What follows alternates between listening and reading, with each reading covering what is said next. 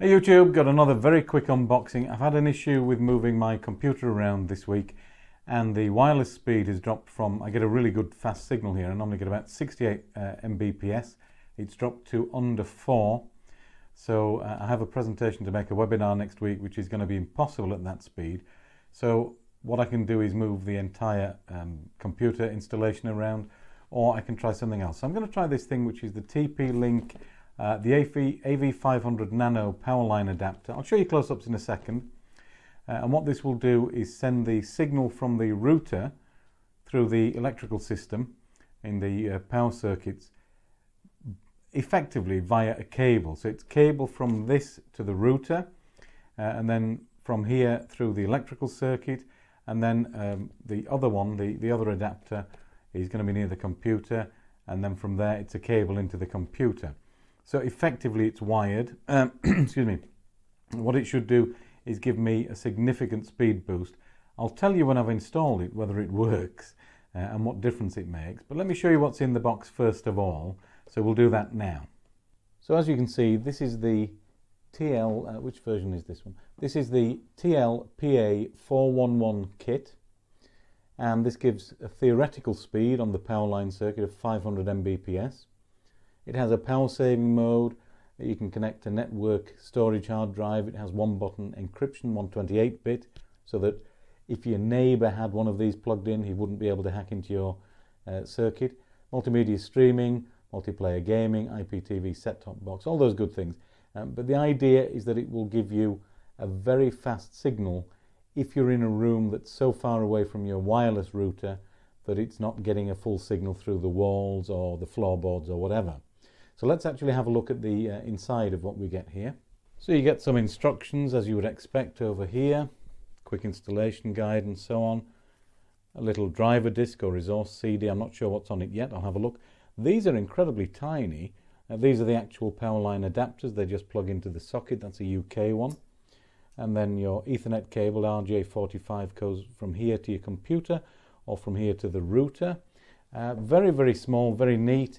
On the front we have I think this is the Easy Connect button, and then some signals to tell you how the operation is going on. I'll give you a close-up of the actual unit itself. Let me do that now.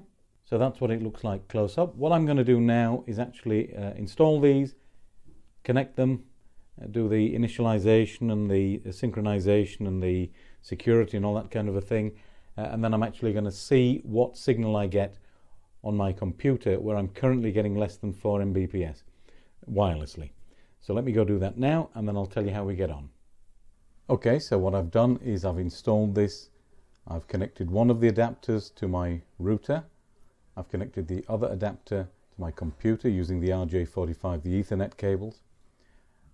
And so let's actually just begin the test and see what happens. So what I was getting before was under 4, and wow, look at that. That's actually astonishing. I would not have believed that possible actually, but effectively the Powerline adapters are using the electrical circuitry as a giant cable, so it kind of makes sense. And what I'm getting, 65.5 Mbps. Wow, that's astonishing. And then the upload speed is coming in at, what are we looking at, 17 or 18, which is about the maximum I have on this connection that I have here. That's the theoretical maximum I would get. 19 is the theoretical maximum, so look at that. Absolutely astonishing, amazing. Well, it works. I'm delighted, and it solved a problem for me, and the price was, well, I'll show you the price online now, but it was more than good enough for me to take this particular option to solve the problem. I had thought about having a new master socket installed to have the router and the BT Infinity in a different room and all that kind of a thing. Quite expensive to do, wiring, drilling holes in the wall, all kinds of things like that. Didn't really want it. So this solution is absolutely ideal, and it means I could take this from one room to another if I needed to, so it's portable, and I can share it with different computers and so on, which is absolutely wonderful. Really good solution, I think. I'm very impressed.